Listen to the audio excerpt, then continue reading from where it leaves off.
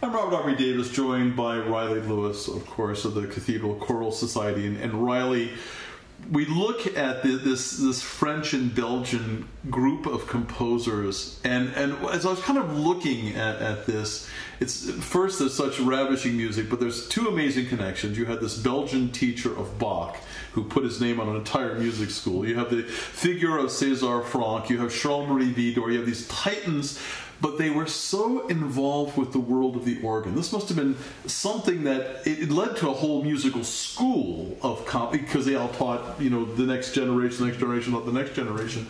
But they had this feeling for two great things, Bach and the organ, didn't they? Well, and for me, my link, if you will, direction through this was through, in particular, an experience I had in, of all places, Notre Dame Cathedral in France. Good place. Not bad. Yeah. On the Feast of the Assumption, no less, hearing Pierre Cochereau improvise on the Ave Maris Stella.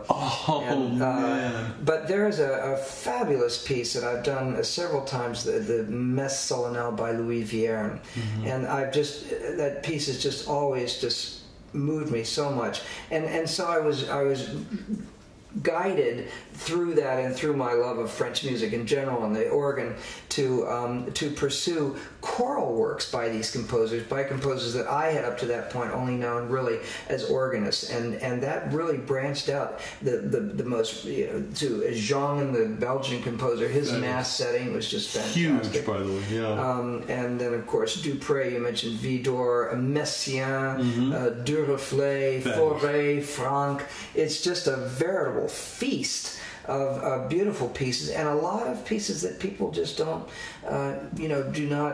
do not know, and yet it all has that wonderful patina of color, what's French music, color and texture, and that it just breathes and soars in these spacious acoustics. And of course the organ is definitely front and center in all of this. Wouldn't have it any other way. It's wonderful when you discover an extra literary fact that explains something, and I didn't really understand until I got into this deal that the job of being an organist was certainly a lot more stable than the job of being a composer. And so these guys really went after these, Saint-Sulpice and these big, and they really wanted these jobs and hung on to them for 20, 30, 40 years because they got paid, I guess. Well, I can definitely relate to that, because when I came out of school, I certainly didn't know what I wanted to do with my life, but I knew I'd always been a church musician and always had that something that really fed me on a number of levels, but also, as you point out, on a very practical basis, it was my steady income, and still 40 years later at the same church.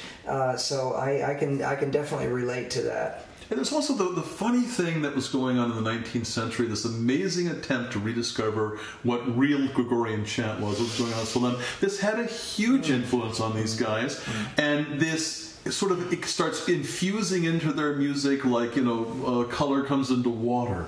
And pretty soon you have these exquisite arrangements and people thinking both at the keyboard and vocally specifically about chant.